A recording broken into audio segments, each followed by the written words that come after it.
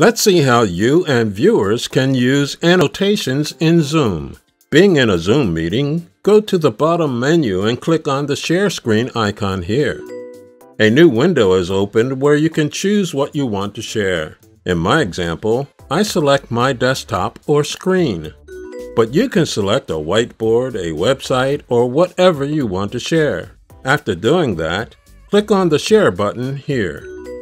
Now you can see there's a rectangle outline on the screen which indicates that you are sharing your screen. On the top menu, click on the Annotate icon here. Also, click on the More icon here to make sure you enable annotations for others or disable annotations for others, depending on what you want. In the viewer's screen, there will be a pencil icon letting them know they can start using annotations too. Now in the new menu below, let's focus on these three options to start making annotations: text, draw, and stamp. Click on the text icon and start typing your text. Keep in mind that your annotations don't affect the actual file or the screen you are working on. They are just virtual annotations. When you click on the draw icon, you can select between freehand, a line, a rectangle, a circle, an arrow, and a diamond. Also, you can decide how you want the forms to be depicted, as an outline, transparent, or as a solid. Click on the draw you want and start your drawing. Stamp are 6 predefined forms you can use just by clicking one of them. For example, you can use this arrow or a check mark. After that, position your mouse wherever you want to use the stamp and click it.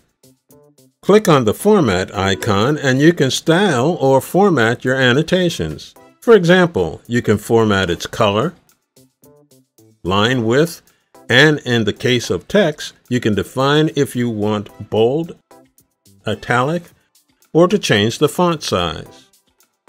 During this process, you can also undo or redo an action by clicking on these two icons. An interesting way to draw attention to certain areas of your screen is by using the Spotlight tool. And if you select the first option, the cursor becomes a red pointer to capture the attention of your audience. When you click on the arrow icon, wherever you click it becomes an arrow. Or if you click on the vanishing pen, you can draw freehand, but it will be visible for only a few seconds. Click the mouse tool to stop the draw, text, stamp, and spotlight options. Now the cursor can be used to click on any different function you want. The Select tool helps you select an annotation and move it to a different place, or if you want, hit Delete on your keyboard and delete it.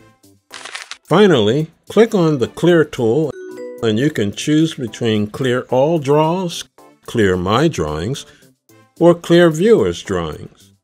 What do you think of this feature? It will certainly be very useful in your next class or presentation. Burn to Learn is working to help you understand the changes in technology as they happen. Stay in the know. Subscribe today.